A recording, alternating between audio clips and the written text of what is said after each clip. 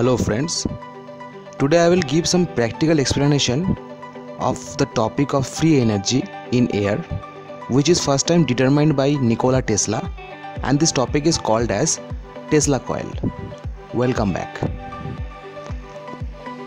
A Tesla coil is a radio frequency oscillator that drives an air core double tuned resonant transformer to produce high voltages at low current.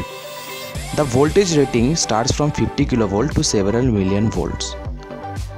Nikola Tesla used these circuits to conduct experiments in electrical lighting, X-ray, electrotherapy, X-ray generation, and so on. The components that will require to make a Tesla coil are a high voltage supply transformer, second a capacitor, third a spark gap which will act as a switch, and fourth is a Tesla coil. So Tesla coil will be a resonant transformer and a voltage supply transformer to make the circuit.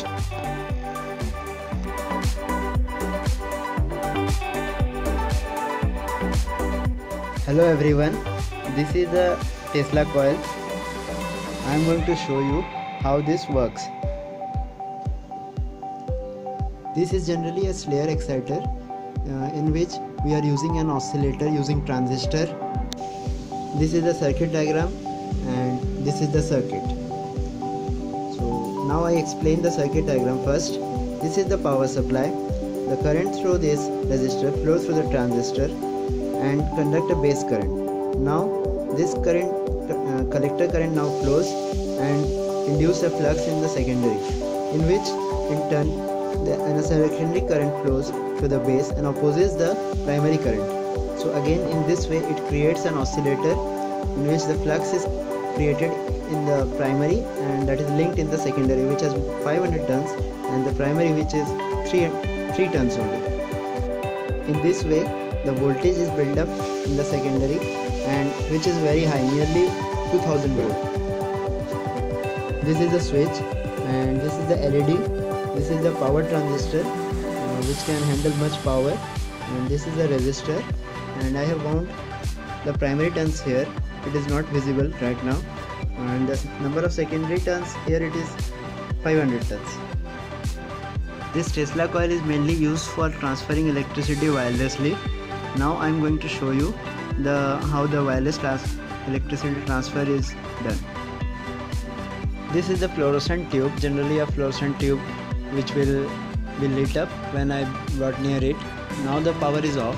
If I turn the switch on and make it on, then it will light up. So you can see it is lighting up from a distance without using any wires. And I put on the switch now. Now I try to make a distance little bit more. You can understand it. You can see that this is the light which lights up. Now I am bringing it up towards the camera. Now so you can see it is still lit up. So it works a large distance. So you can see it.